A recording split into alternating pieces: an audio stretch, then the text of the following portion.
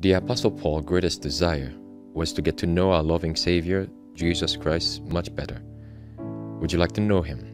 Listen to this devotional. That I may know him, a devotional by Ellen G. White. Light for the humble. The meek will he guide in judgment, and the meek will he teach his way. Psalm 25, verse 9.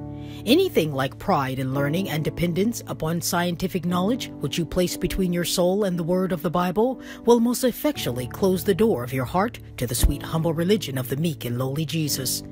It is the humble in heart that receives the enlightenment of heaven that is more precious than the boasted wisdom of the world. He becomes spiritual and discerns spiritual things. The wisdom of God enlightens his mind, and he beholds wondrous things out of God's law. This salvation, which offers pardon to the transgressor, presents to him the righteousness that will bear the scrutiny of the omniscient one, gives victory over the powerful enemy of God and man, provides eternal life and joy for its receiver. It is the completeness of salvation that gives it its greatness.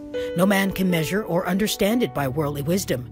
It may be contemplated with the most profound and concentrated study, but the mind loses itself in the untraceable majesty of its author. But the soul united with God in meditation of his unfathomable riches is expanded and becomes more capable of comprehending to a greater depth the height of the glories of the plan of salvation. His abilities develop and strengthen to comprehend and to do with increased skill and wisdom the requirements of God. The mind devoted unreservingly to God, under the guidance of the divine Spirit, develops generally and harmoniously.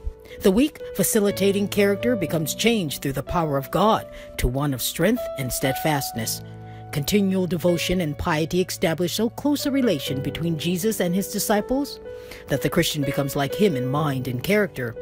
After association with the Son of God, the humble follower of Christ is found to be a person of sound principle, clear perception, and reliable judgment. He has a connection with God, the source of light and understanding.